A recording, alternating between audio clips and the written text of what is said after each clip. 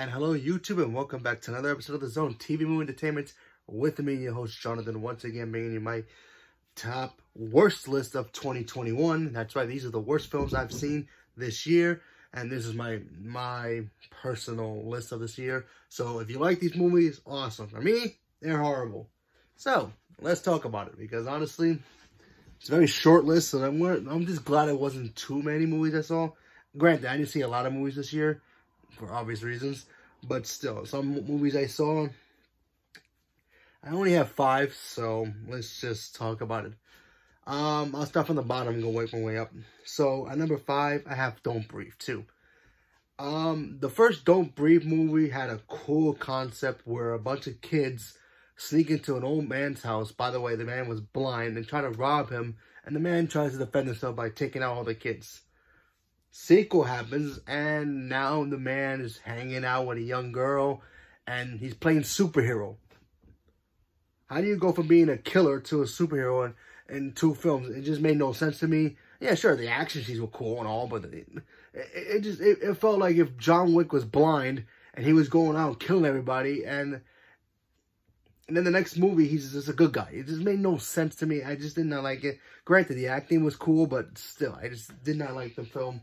It just bored me, and I couldn't stand it, so go figure. So, at number 4, I actually have The Matrix 4. Yeah, I know. Listen, I was hoping that The Matrix was going to be great. I didn't really want another Matrix film, but we got one anyway. Saw it. Started off great. I'm thinking, okay, this is going to be awesome. This is going to be great. Seeing Keanu come back and the girl who plays Trinity come back. And then the thing just goes off the rails and just dies.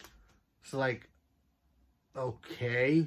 Then they try to retcon certain things from the original films, and then try to make it look like, hell yeah, this is a sequel reboot kind of thing.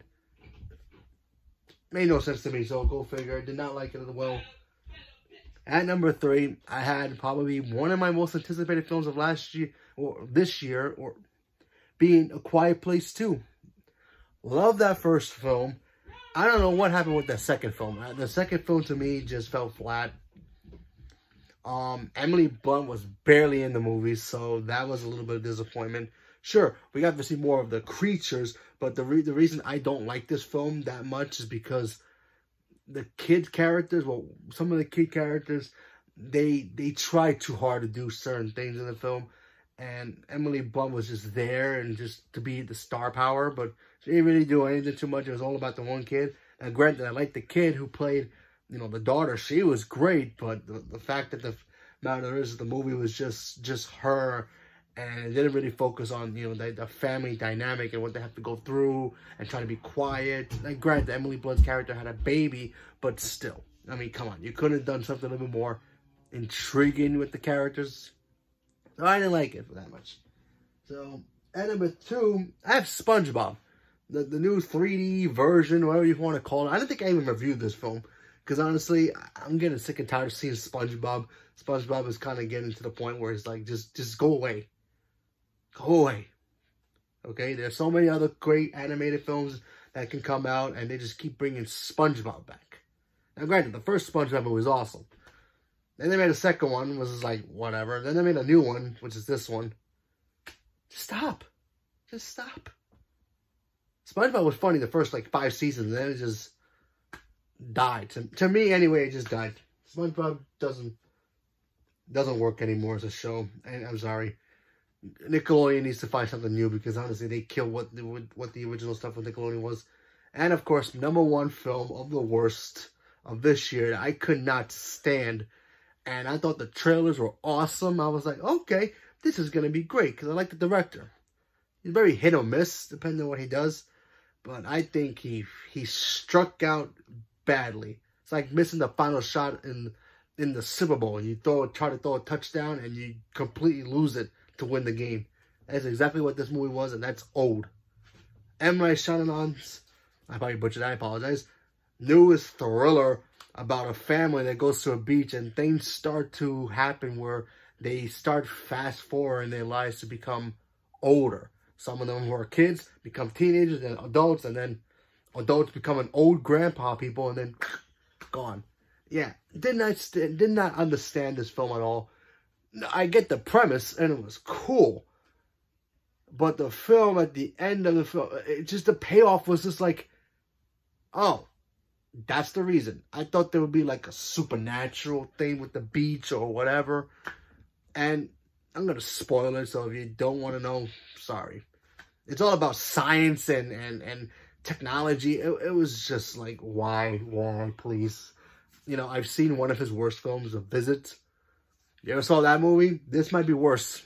Yeah, that movie had ending of aliens taking over grandparents. This one, you have scientists trying to make cures for people, but yet there's, you know, effects that happens to the people and they croak. Really? You made it look like the island was the problem, and then the whole time the movie was just about these people making experiments because these people have problems and they're trying to cure their problems, which is cool, but the whole premise is supposed to be about this island being infected or whatever kind of voodoo it is, and they can't stop aging or whatever. That sounded so cool from the trailer. And then it just flat on his face. So, he swung and missed in strike 3. He's out. Hopefully his next film is a lot better.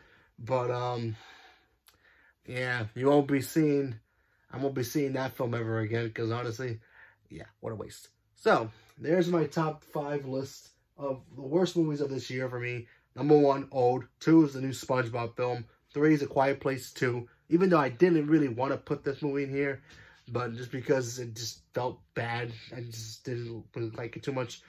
4 was Matrix. I wanted to put that movie higher, but I gave it a pass because some of the action scenes were actually kind of cool.